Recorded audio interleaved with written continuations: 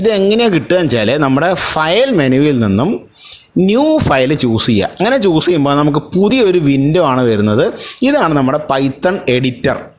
ഇതിൽ നമ്മൾ ഇമീഡിയറ്റ് ആയിട്ട് എക്സിക്യൂട്ട് ചെയ്യില്ല, അതായത് ഇമീഡിയറ്റ് ആയിട്ട് മെഷീൻ ലാംഗ്വേജിലേക്ക് മാറ്റില്ല. ഫോർ എക്സാമ്പിൾ ഞാനിപ്പോൾ പ്രിൻറ്റ് കൊടുക്കുകയാണ്, PRINT പ്രിൻറ്റ്.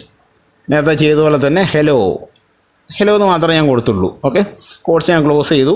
ഞാൻ എൻ്റർ അടിച്ചു കഴിഞ്ഞാൽ ഒന്നും ഉണ്ടായില്ല. കാരണം എന്തുകൊണ്ടാണ്? ഇതിപ്പോൾ ഉടനെ കൺവേർട്ട് ചെയ്യില്ല.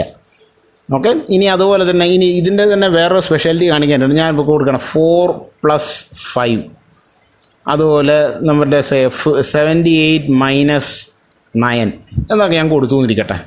ഇപ്പോൾ എനിക്കിനി ഇത് റൺ ചെയ്യണം വെച്ചാൽ എനിക്ക് ഔട്ട്പുട്ട് കിട്ടണം. ഔട്ട്പുട്ട് നമ്മൾ ഏറ്റവും ആദ്യം ചെയ്യേണ്ടത് എന്താണെന്ന് വെച്ചാൽ ഇതിൽ ഈ ഫയൽ ആദ്യം സേവ് ചെയ്താലേ കാര്യം നടക്കുള്ളൂ. അപ്പോൾ ആദ്യം ഫയൽ മെനുവിൽ നിന്ന് സേവ് കൊടുക്കുക.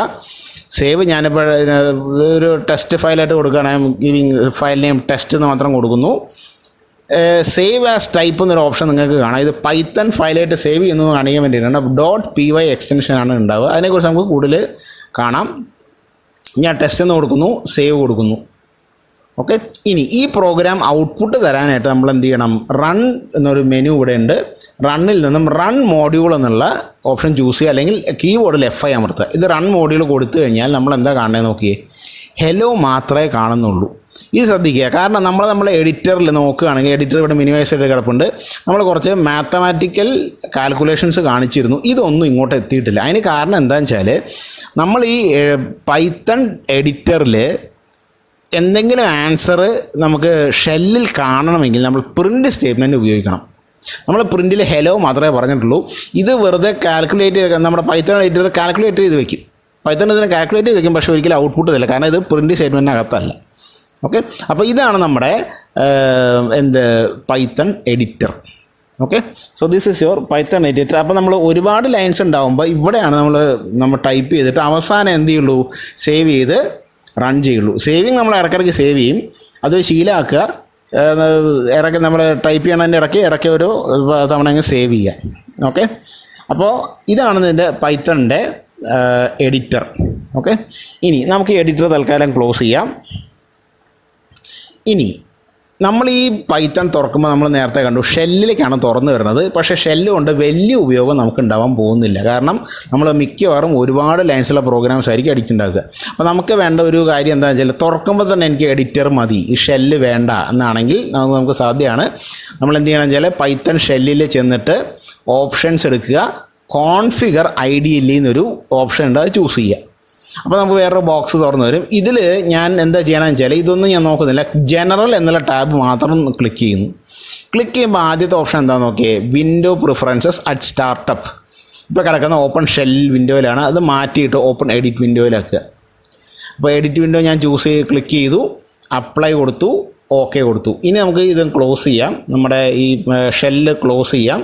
ഇതിന് ശേഷം നമ്മൾ പൈത്തൺ ഇനി രണ്ടാമത് എടുക്കുകയാണെങ്കിൽ IDLE ചൂസ് ചെയ്യുകയാണെങ്കിൽ തുറന്നു വരണ ഏതാണെന്ന് നോക്കിയേ, ഇത് നമ്മുടെ എഡിറ്ററാണ്. നമ്മൾ നേരത്തെ കണ്ട ഷെല്ലല്ല, ഇപ്പോൾ അൺടൈറ്റിൽ നിന്നൊരു ഹെഡിങ് മാത്രമേ ഉള്ളൂ. ഇത് പൈത്തൺ ഷെല്ലല്ല, പൈത്തൺ എഡിറ്ററാണ്. ഇനി നമ്മളിപ്പോൾ ഇവിടെ ടൈപ്പ് ചെയ്യാണ് പ്രിൻറ്റ്.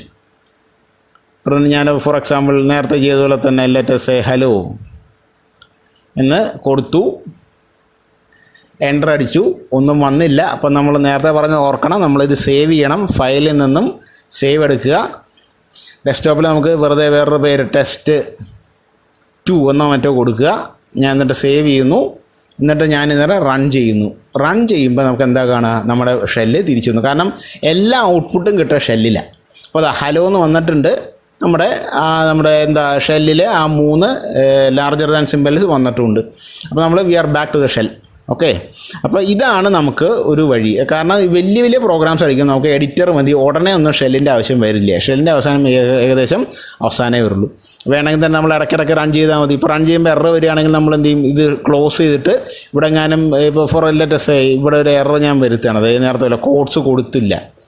അപ്പോൾ എന്നിട്ട് ഞാനിപ്പോൾ ഇത് സേവ് ചെയ്തു, എനിക്ക് വേണമെങ്കിൽ Ctrl+S അമർത്താം എന്ന് കൊടുത്തു. ഇനി റൺ കൊടുത്തു നോക്കുമ്പോൾ ഇതാ എററാണ്, നമ്മുടെ ഷെല്ല് ഒരു എറർ റിട്ടേൺ ചെയ്തു, ഒന്നും ഇങ്ങോട്ട് കൊടുത്തില്ല.